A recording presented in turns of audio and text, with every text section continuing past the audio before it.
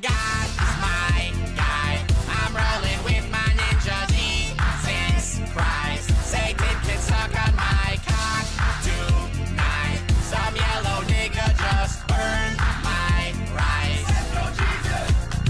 God, my guy, I'm rolling with my ninja Jesus Christ. Satan can suck on my cock tonight. Some yellow nigga just burned my rice. Let's go, Jesus! Now, since it is the month of love, I figured it would be appropriate if we talked about a romance-themed movie. But not just any romance-themed movie, a religious-themed romance movie, which is why today we are talking about the film based on the religious dating app Christian Mingle, the movie. The website Christian Mingle began in 2001 and soon developed an app counterpart in 2015. So naturally, when something is very popular, a movie is going to be made. And in this case, Christian Mingle the movie was made, released in 2014 for on demand, like most beloved Christian movies, from the director-producer Corbin Burnson, also known as one of the cast members of Aw Psych and Major League. The movie is about a young woman named Gwen 10, played by Elizabeth Blueberry. She's a young woman who just can't find a man like a lot of her friends have, so she doesn't seem to know what to do until she catches an ad on TV for Christian Mingle. She gives it a chance and ends up with a young man named Paul Rudd, who seems like just the right guy for her, but it turns out that he's a Christian, which she never considered.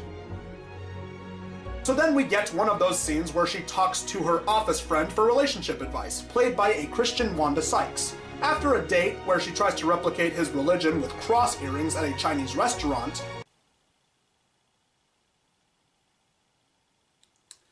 well then, let's just hope that they don't catch a certain disease named after a certain Mexican alcohol. 45 minutes I wait here, no I get eat chopsticks. Paul Rudd then takes the girl to a family gathering / Bible study night, where they establish another girl, named Kelly, who is also attracted to Paul.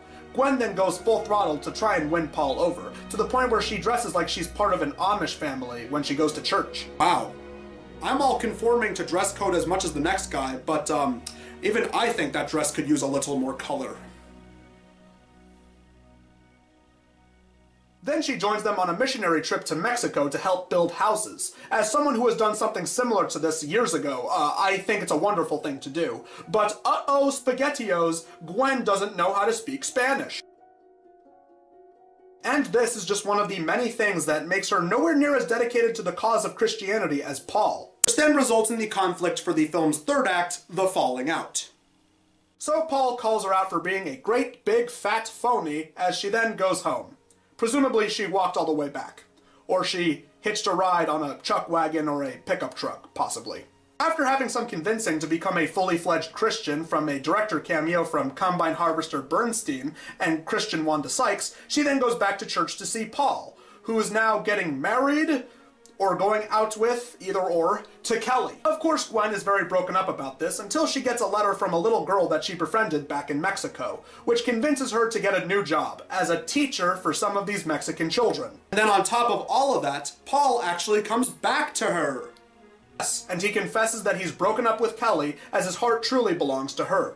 But what I find strange out of all of this is that he went from wearing tucked-in button-downs and polos with blue jeans to khaki shorts and unbuttoned plaid shirts. So now they are both religious, together, soon to get married, and I think it's implied that Kelly will come back in the sequel, Christian Mingle the Movie 2, Electric Boogaloo. So that was Christian Mingle the movie. What makes it a film that Christian housewives all across America would love is its Hallmark Channel movie charm, especially for its Christian movie star celebrity power. Now, some critics probably will call this movie hackneyed and cliched, or say that the product placement in the film feels forced, confusing, and really doesn't add that much to the plot. If you're only going to watch this movie for its religious overtones and nothing else, then I think this movie is definitely for you. I mean, heck, I will even go as far to say that if you liked Cyber Seduction on the Lifetime channel, you'd probably like this movie just as much, if not a little bit more. If you're a single Christian mom who's looking for a good date movie, I highly recommend Christian Mingle the movie. I'm still getting that check, right? Thank you. May Jesus be with you. Every shitty wall that we build get knocked down. Row no rah rah.